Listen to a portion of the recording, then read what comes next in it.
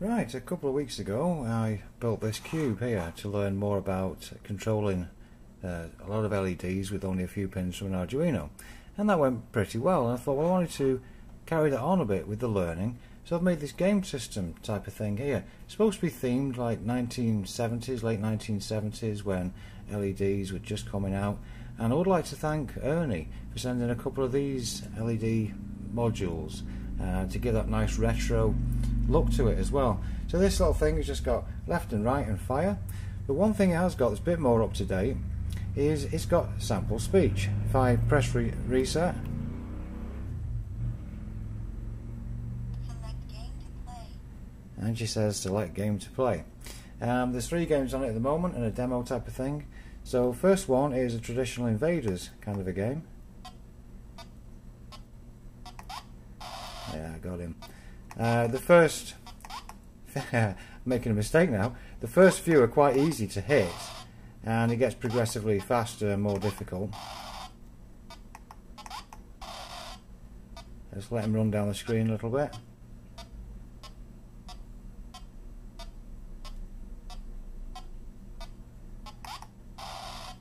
So, that's that game. You can escape out by pressing reset on the side here.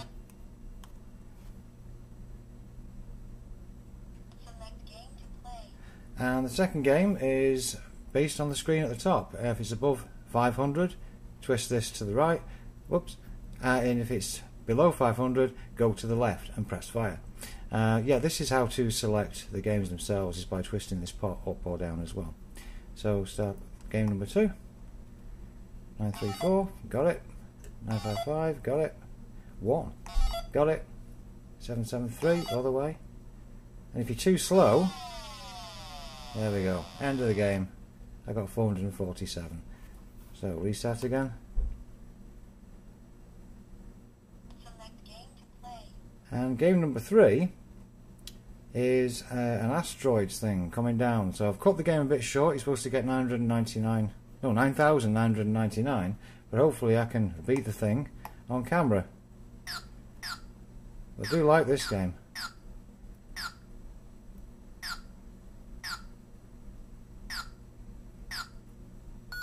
Yay, there we go. So reset again, and number 4 to show you kind of a run through Game to play. various animations. There we are, 4, select. So what I'll do is I'll post a link to the code and hopefully be able to write some more games for this, or indeed other folks might be able to write, well, build their own and write some as well.